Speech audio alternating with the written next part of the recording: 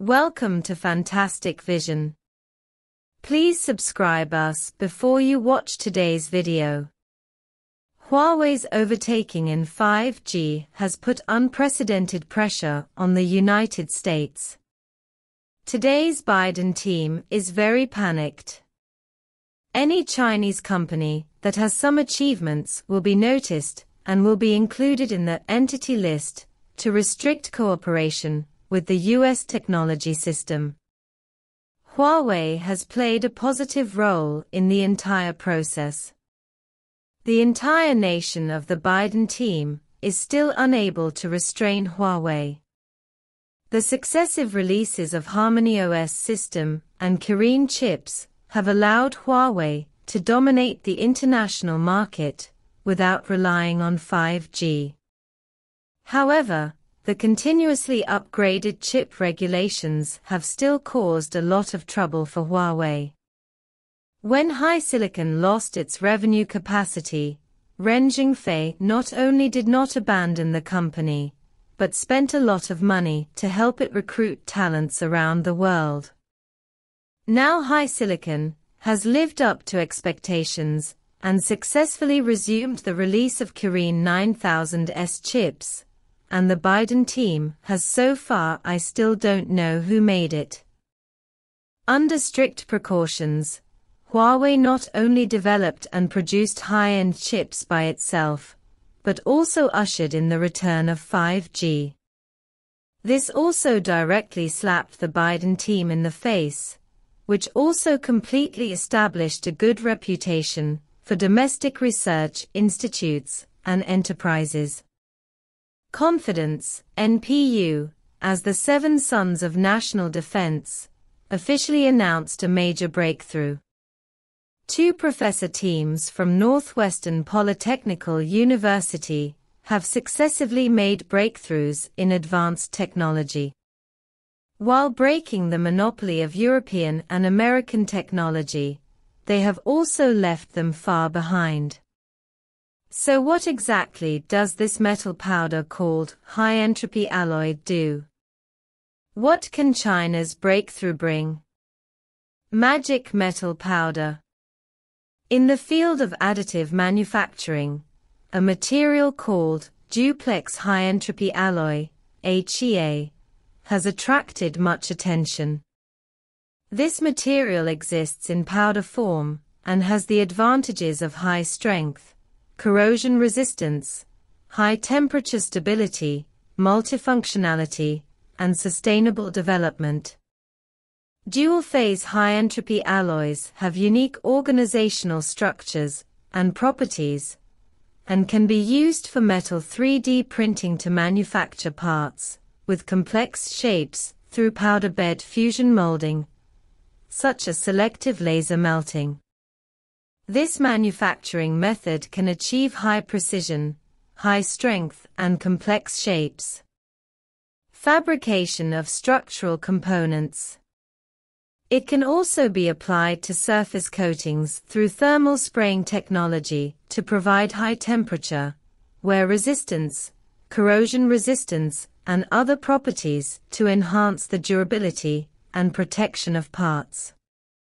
It can also be used in metallurgical processes and prepared by sintering or hot pressing. High-performance parts. This method can prepare parts with uniform structure, high strength and high temperature stability, and is suitable for aerospace, energy, and other fields. In the era of new energy technology development, high-entropy alloys also play an important role in liquid hydrogen storage and transportation, nuclear power, superconductivity, and other fields. Therefore, they have become a hot presence on the international circuit as a necessary auxiliary in high-end fields. Europe and the United States have always been strictly guarded against China. After the technological game between China and the United States began, it directly transformed into competition between the two countries. Which country has more technological advantages in this area? Now we have a relatively accurate answer. Two teams from the Northwestern Polytechnical University successively released new, high-entropy alloy materials this year, leaving the American scientific research team behind. It is already very difficult to overtake. Professor Su Haijun's team announced the research results of a new type of eutectic high-entropy alloy composite, EHEA, in June 2023. The addition of 6 ceramic particles and special technology greatly enhanced the performance, and the tensile strength of the material reached 1.5 GPa. The elongation rate also increased to 9% year-on-year, which directly tied the United States, which has been studying in the field for many years. Soon, NPU once again broke through with more advanced technology, directly catching up with the United States. Professor Wang Jincheng's team developed a new generation of high-entropy alloys, EHEAs. The tensile strength was directly increased to 2 GPa, and the elongation was even more an exaggerated increase to 35%. Such a breakthrough has brought new hope to China's manufacturing industry. The Biden team must be at the end of their rope. Today's Chinese technology is everywhere.